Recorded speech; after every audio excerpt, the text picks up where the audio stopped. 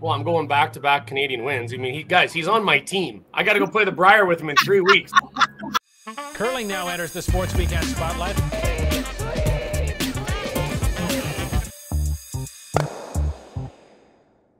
This is it. This is big time. Give us some thoughts.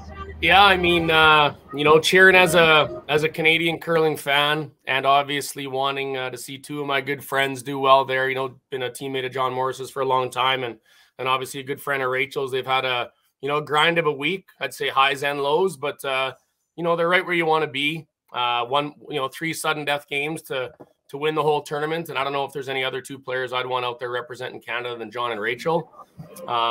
You know, I will say this is a big pressure game, probably more pressure than John and Rachel have ever felt, just due to the circumstance of being chosen, right?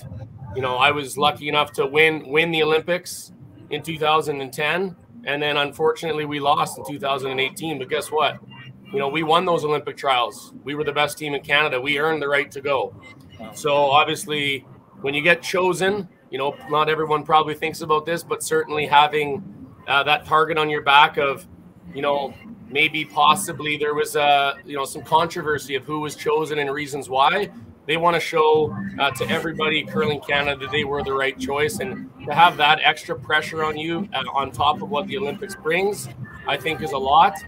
But if I had to pick two people in the whole entire world, not just Canada, they're my two horses all day long. So I'm looking forward to a good game tonight from John and Rachel. You did just mention the elephant in the room. Talk about that pressure, though, because certainly in Korea 4 years ago, you know, we saw definitely the pressure in the that come with sliding over those rings and wearing Canada on your chest and back. Yeah, I mean, I've said it before. I've been on this show before and said, you know, it's not a guarantee Canada's going to win medals anymore. These world teams are strong, and they've obviously put in a lot of time and a lot of training, and they run their programs a little different than we do, right? So, you know, Canada still is the top curling nation in the world, for my money. We have the most depth. We probably have the most best players, but at the same time, these top teams in Europe and all across the world are amazing, and we got to keep our foot on the gas and play great if we want to continue to win. So pressure's always there when you go as Canada. If it wasn't pressure, that probably means you're not expected to win, and I don't want to be in those shoes either. So I think John and Rachel like where they're at right now. Benny, how much does experience count in these big pressure-packed games? Italy has never won at the highest level on the international stage. Now the pressure ramps up. John and Rachel have. How much does that add to an advantage right now? Yeah, certainly. You know, I think, you know, being there before and, you know, knowing what it takes to win is certainly a good place. And then no one knows it better than John, especially at the Olympic Games, men's and mixed doubles. And, you know, I don't know too much about the Italy team. I haven't even seen a game they've played this week, but I've played against their skip, or I think he's the third for the men's team. I played him at a couple Olympics. He's the monster, right? The big guy. Yep. Yeah. So he's a great player. He can throw bombs, and he's a crazy sweeper. You know, so obviously he's putting it together this week if they're 8-0. But if you think that going in tonight's game, he's not going to be feeling a little bit of extra action going up against arguably the best curler of all time, John Morris, and one of our other best curlers on the women's side, Rachel Holman, he's going to be feeling that in the Maple Leaf. And I think that if they win, they got to play him again. I know where I'm putting my money tonight, guys. Not even close. Very good. Listen, I don't know what day it is, but did you play that outdoor big frozen pond curling game? It's amazing. In Regina?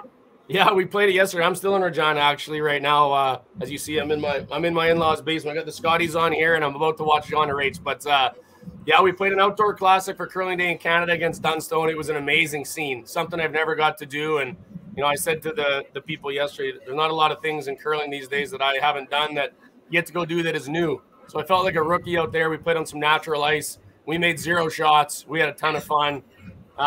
It was crazy. It was beautiful weather in my hometown, which you normally don't get in early February. I had tons of friends and family in the curling community that I grew up here with out supporting, and it was awesome to see everybody. We had a great day. Well, and a shout out to Regina, of course, because we'll be excited to watch Regina own Mark McMorris compete for a medal tonight as well in snowboarding. Can we bring in another Olympic champion and have a little bit of a house party here, Ben? Who is it? It's the superstar. The superstar is here, and the newest curling expert. Let's actually watch a quick little video because Steph is now is bang on. Let's watch her commentary right now.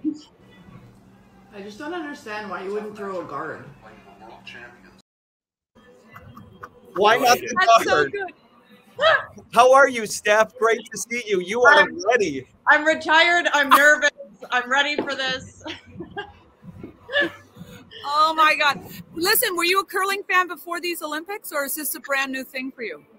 You know, I'm going to be fully transparent. My parents watched curling, and growing up, I remember it was always on the TV, and I didn't give it the time of day. And, you know, I was always thinking like, oh, that's, you know, my parents are watching this. I can't be watching this. This is boring.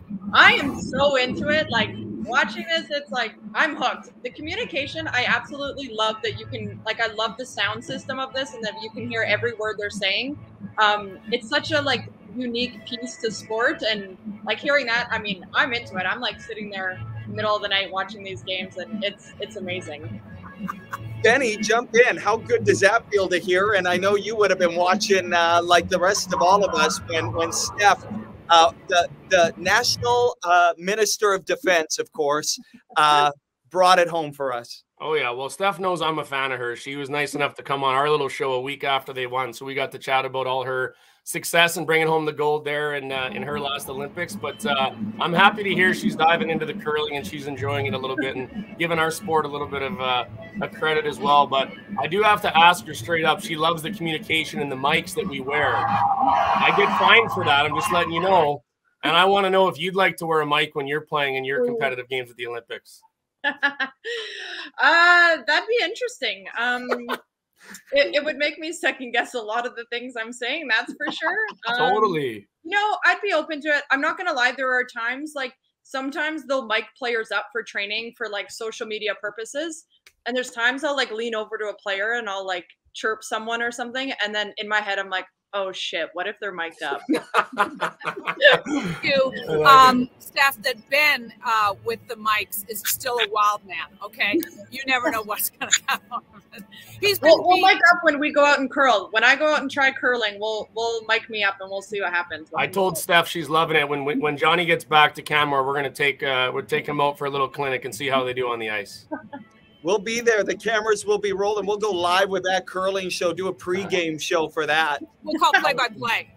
Yeah, play-by-play Steph, too. what advice do you have in this pressure-packed moment for Canada where they've got to win? What were the words you would like to hear in the locker room or to yourself? How do you stay in the moment?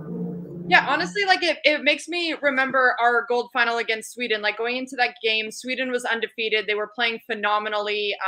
They had been dominant throughout the entire Olympic tournament. And for us, it was just focusing on ourselves. Like we know what we can bring to the table and we know what we're good at. And the more we put focus on what the other team does, the more it's going to take away from what we can do. So just focus on yourselves. We know you guys are the best curlers in the world, and we can't wait to see you guys shine.